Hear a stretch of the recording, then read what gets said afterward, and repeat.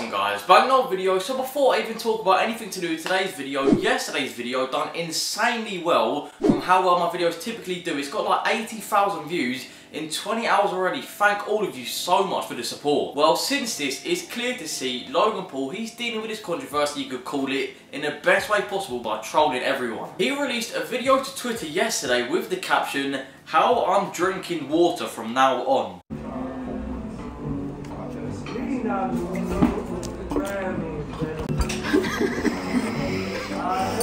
When you analyse the situation, try and think of the best outcomes, how he could have dealt with it. A, try and be salty and say how it wasn't him. B, completely ignore it. Or C, just join in with the situation, troll around and have fun with it. Logan's co-host, Unimpulsive Mike Wazowski, I think his name is, he tweeted out last night, "We're going to talk about this a lot, I'm sure. But here's a quick breakdown. 1A. A video of Logan, drop all anger, sucking a ween hits the web. 2.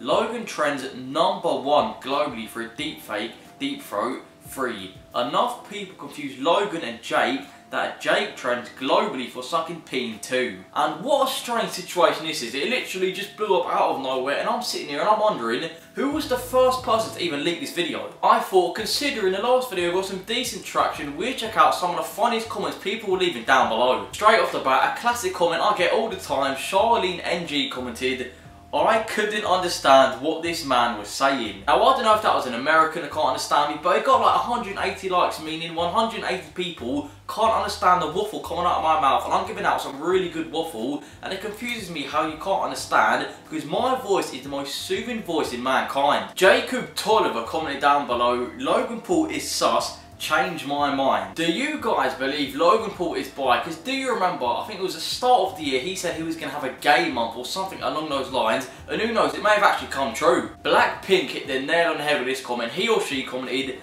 "Love your Australian accent. Sorry if I'm wrong, either way, like your accent." I appreciate the last part of that comment, but Australian, I'm just getting confused. Maybe I need to rethink how I talk, because it seems every human being can't understand me. The last comment I'm going to read out is from the man himself, XXXTentacion, where he commented, "I swear, the second time that Logan Paul takes another L at the end of the year." The man does seem to take a lot of L's recently, although he got his first W for a while. Him and his Impulsive team won Podcast of the Year, so you got to congratulate him for that. Speaking about his podcast, as I was saying earlier on in the video, Mike Wazowski, he's a massive integral part of the podcast, and he himself uploads YouTube videos now and then, mainly called The Night Shift. But when he first started the channel, he done a video with Logan Paul around like 9-10 months ago where some juicy Q&A questions became reality. Lily Borthwick, did it bother you in the beginning when people didn't like you on Impulsive? I think it bothers anybody to not have people fuck with you. It definitely wasn't the best feeling, but it also taught me a lot about pulling back, letting the guests talk more. I still like to interject a lot, but I think we've gotten it down a lot better now. People are definitely pretty happy about the way things are going, and I haven't really seen as much of it lately. What's your favorite thing about the show? Definitely our versatility. One day we're kind of like talking about dicks. The next day we're talking about politics. We talk about basically everything on the show, and so it's our ability to kind of go from topic to topic and be able to hang with any guest that comes through, and I don't think there's really any other show that's doing that right now. This is a question for the Logan. I'm curious, do you guys prefer when he sits down for an hour and does a podcast, or would you prefer his old ways, ADHD, energetic, chaotic vlogs? Speaking about ADHD, if you're sitting here with ADHD and you're watching this video, for some weird reason you have not clicked the red button, I don't know what's going through your brain if you're not thinking straight, but click the red button right now. A.D. Solansky, how did you and Logan become best friends, brothers? Fuck, I'll just say it. I heard about these giant bean bags called Love Sacks. And I went into a store nearby in Sherman Oaks, and I was like, hey, like, I'm a social media influencer. Is there any chance I could get one of these for free in exchange for some sort of marketing? And they gave me this contact number of a guy named Mike. So I emailed Mike, and he emailed back. We got the texting, and they gave me some love sacks. Turned out that this dude was really fucking funny. Like, I asked him, I said, hey, these love sacks are super soft. Can you have sex on them? And, like, I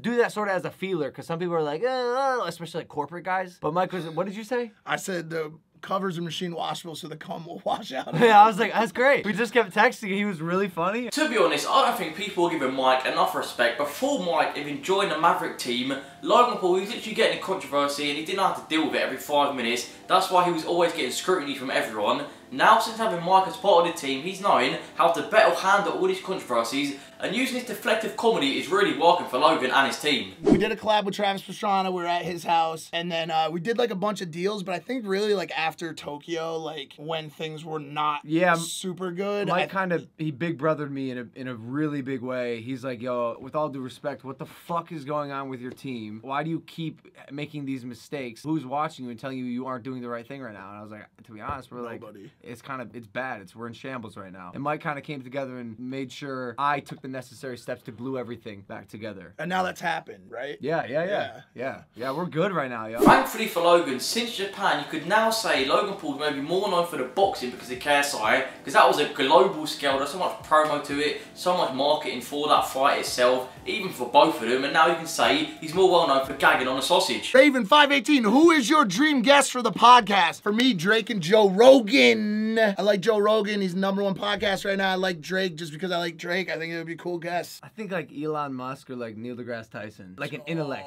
you know? And Ben Shapiro. Ben Shapiro, I know you're not watching this video, but if you see this clip, bro, I texted him. We're ready for you, Ben. Keontae Battle, is at Logan Paul part of the Illuminati? I always like want to double check. I don't think I am. I don't remember signing up for any Illuminati. I don't think the Illuminati exists. Well, who knows? I don't know. The fact out of nowhere, Logan Paul was trending worldwide on Twitter because of this leaked apparent tape that came out proves to me he's part of the Illuminati. And like I said before, if for some reason you don't agree with me, you're wrong because I'm always right. As you guys know, on my channel, I do like to give most subscribers out there shout-outs. Whether you're sitting there watching this on a chair, maybe you're not on a chair and you're like, you know what, I do want a chance to get a shout out. Literally, all you need to do, just be active on the channel, whether it's constantly liking, constantly subscribing, all different videos. And today's shout out got someone called Nose for Life. Thank you so much for supporting the channel. Muchly appreciated. Sonny 2K19, would you suck a dick to save Impulsive? Yeah, fuck yeah, I would. I don't want to think about having to do this, but like, yo, it's a fucking great show, dude. I also have problems with these questions that put you in these extremely strange scenarios that will never happen. They're like, all right, that's it.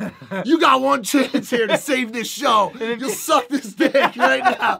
Like, that will never happen, bro. I'm sucking that. Now, I'm not saying it's a coincidence, but the fact that the leaked tape is someone giving a head therefore indicates the magnetic fields are parallel with the universe, indicating Logan Paul did save Impulsive, proving Einstein's theory Logan Paul is the one in the tape. Mr. Downlight that decided to weigh in on this whole Logan Paul situation where yesterday he tweeted out, "Now I understand why Logan Paul likes clinching me so much, LeMayo." And that's why at the press conference we saw Logan Paul go to kiss KSI because he was trying to unveil his true love for the man. Anyway guys, that's all for the video. I hope you did enjoy. Let me know in the comments down below what are your thoughts now new information's come out, how Logan's dealt with it. Do you still for some reason believe he's the one gagging on that sausage? But make sure to follow my social medias, Instagram at LoafTube, same as Twitter. But if you did enjoy, please do drop a like, comment, subscribe, and I'll see you later.